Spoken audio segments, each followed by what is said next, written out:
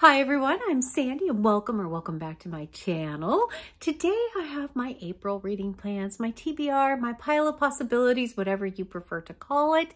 This is a large stack of books yet again. I actually thought when I was pulling this book list together for the month that I had a reasonable TBR. And then I looked at the number and went, no. So I'm not sure exactly how that happened. I think I thought it would be reasonable because I only have one buddy read and one group read this month. And I'm not judging the BookTube prize in the second round. I judged the first round and decided, no, I'm not going to do the second to give myself a bit of a break from that. And so just those two things combined, I thought, oh, this will be kind of an easy reading month. Maybe I can fit in some good mood reading. I don't know if that's going to be possible, but it's okay. I'm still excited to share all these books with you. So what am I going to start with? I always start with the 1001 books, and here is what I have selected for the month. Of course, I have my book club pick for the 1001 book club, which I'm co-hosting with Britta Bowler. This one is called Hideous, Kinky by Esther Freud. There's a lovely Kate Winslet on the cover because it looks like this has been adapted into something. Into a movie or a series. I have not seen that though. So this particular book, nice and short. I'm happy about that. I don't know much about this one, but this is the 1001 book club pick. The second book, I'm going to dive in and try and get another book off of my shelf that is maybe a little bit, difficult. So a couple of these books I'm doing specifically because I think they're going to be a little bit more difficult. So the first one is Invisible Cities by Italo Calvino.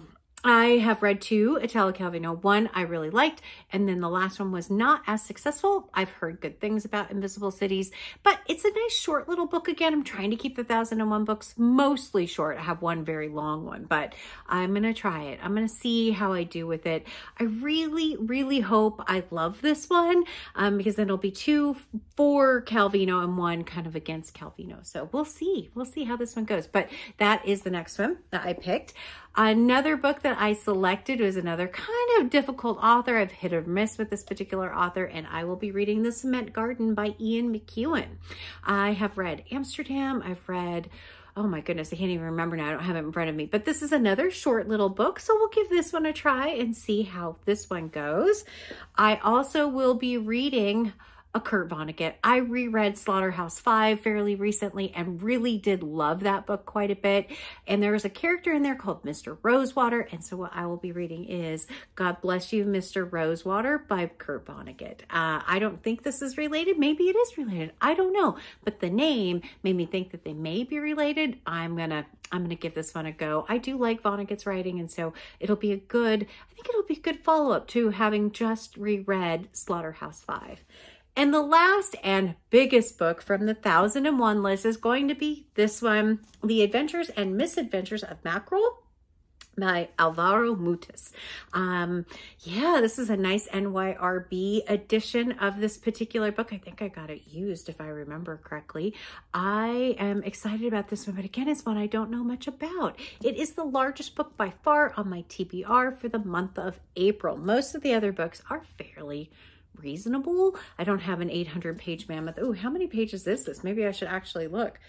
600 plus. So I'm trying not to leave the really big books till the very end of the year because that always makes it so I can't quite get to my goal of hitting my 52 books read in 52 weeks. So that's my last 1001 book. I think that's a decent pile for that. Not too bad, not too big. In the month of March, I had a mammoth in there and some other books, but this feels fairly reasonable. All right, so I have two other projects, well, three other projects, but two projects I'll talk about today. The first one is my TBR veteran project where I'm reading 24 books that are my oldest on my shelves. And for this coming month, I selected this one, Where'd You Go, Bernadette by Maria Semple. I think this should be hopefully a fairly easy read. I don't remember why I bought this other than for the cover. I mean, maybe for the cover. There is something maybe I'm just in a mood for half-faced covers like this. I don't know. Possible.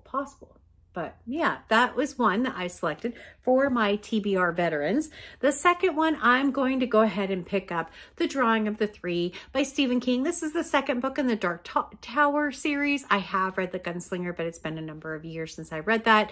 And I got about halfway through this and then had to stop reading. I was waiting for someone to catch up reading with me and then just decided, you know what, I'm just going to read it. So I think this one will be also a very fast read. It looks bigger than it is. This one actually has some illustrations in it as well. So not too shabby, I don't think, as far as how complicated it will be, but you'll see here, yeah, lots of some illustrations in it. But those are my two books for my TBR veteran.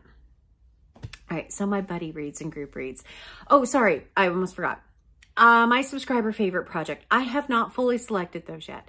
I have some books coming in from the library, and I might pick up those. I'm kind of playing that one a little bit looser because I want to have a little bit more flexibility on what comes in. Maybe I'll pick up a couple of different ones in there, but I have some great options coming my way that aren't quite ready at the library yet. So I'm very excited about that. I have been enjoying that project quite a bit this year, but just haven't quite selected the ones I want to read yet in April.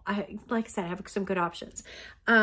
The group read that I will be doing is this one, Book 4 of The Expanse by James S.A. Corey, called Cibola Burn. I will be reading this with Gemma from Gemma Books, Fraser Simon from Springboard Thought, and Sarah from Freshly Read Books. Oh, this is the fourth one. I'm so excited about picking up this universe again.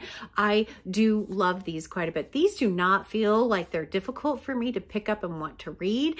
I could pick it up today and probably read it. Oh, I've also learned don't flip through these books because your eye might catch on something that is a very big spoiler. Why do I do that? I just tried to do it again. But I wonder what this front thing here, look at that, whatever that is. That looks like something, some kind of missile or something. I don't know. But yeah, I do love the characters. I love James Holden in this. I love Amos. Oh, I read the short stories all the way up until right before this book. And the last one happened to feature Amos. Oh, so good. So incredibly good. But yeah, I'm excited to get back with my friends reading this one. I will try and keep to the schedule, but no promises, no guarantees. The other buddy read I have in the month of April is with Heidi over at My Reading Life, and we will be reading Bel Canto by Ann Patchett. This will be my second Ann Patchett. I just read Tom Lake for the Book 2 prize, and so I am very interested in picking up this one. She's an author that I have on my list as having read one of her books, but I don't remember much about it, so this one should be really good. If you haven't read Bel Canto, let's see if we can read the back of this one since we have some time. Somewhere in South America, at the home of the country's vice presidents, a lavish birthday party is being held in honor of the powerful businessman, Mr. Hosokawa. Can't read this font. It's so small. Roxanne, opera's most revered soprano, has mesmerized the international guests with her singing. It is a perfect evening until a band of gun-wielding terrorists take the entire party